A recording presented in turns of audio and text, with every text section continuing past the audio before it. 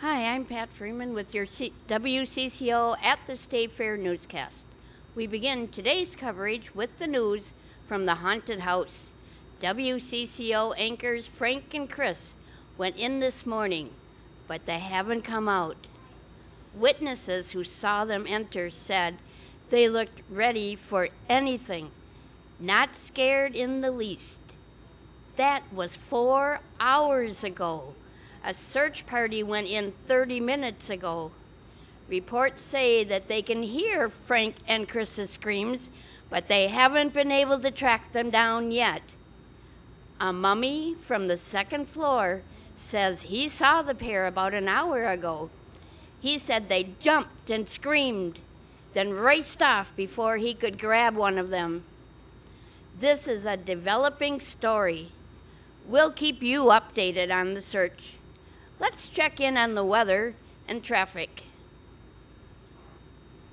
Hello, my name is Courtney with your weather and traffic updates.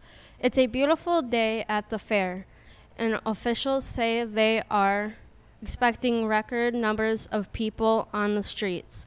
We're beginning to see backups on Jensen Avenue by the Miracle of Birth Center, where Ashley the cow is expected to give birth at any moment. Things are getting around the Cooper Street, right outside of the Lumberjack show. We're hearing reports of a family of 4 weaving in and out of traffic. Apparently, they heard how delicious the new deep-fried grilled cheese bites were and just couldn't wait to try some. As for this beautiful weather, it's expected to hold right through the week. Back to you. This just in. WCCO anchors Frank and Chris have been found.